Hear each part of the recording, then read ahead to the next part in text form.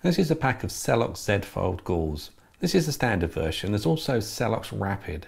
Now the difference between the two, this one will you apply pressure for 3 minutes, and the Rapid you only have to do for 60 seconds. But let's have a look at this one. On the packet itself, it's got all the information on the front and all the full instructions on the back. It's got an expiry date on all of them. You need to make sure that they stay in date. Very simple to use. All you need to do is open them up. You just tear it on the top, or you can take your scissors and just cut along the top. And then again, always when you're doing this for real, you'd have your gloves on. Remove that out of the packet. Having this in Z Fold format makes it much easier to use, and also it takes any confusion away. If it was in a roll, and there is rolls available, sometimes people wrap it around like a bandage, and that's not how this is designed to be used.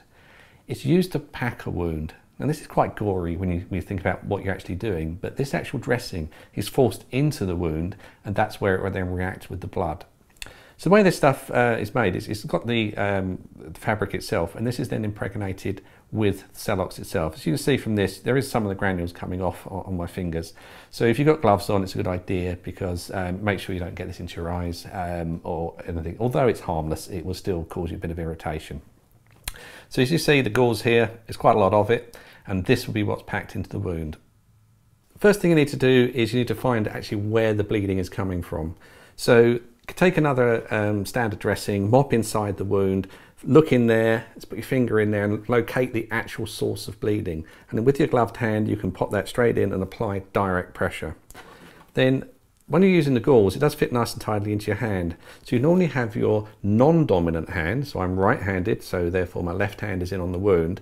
And then this here, so you've got to look more with your hand to actually pop the dressing on. So it makes it much easier. So I'll remove that and I'll take that dressing, and then I can pack that into the wound itself, and the next part, and pack that in. And we're packing that directly into the wound.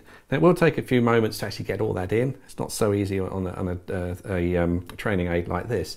But in a wound itself, this is going to be painful. However, a lot of the nerves have been cut at this stage. So the person wants to, they're more worried about the blood loss they're doing. So once you've packed all that into the wound, then direct pressure for 3 minutes. Remove your hand and have a look, see if the bleeding has stopped. If it hasn't stopped, another 3 minutes of direct pressure. With the Celox Rapid, you only do that for 60 seconds. After you've done that, you can bandage it up with a normal pressure dressing, and make sure you tuck the wrapper underneath so that the hospital can see what you've actually applied.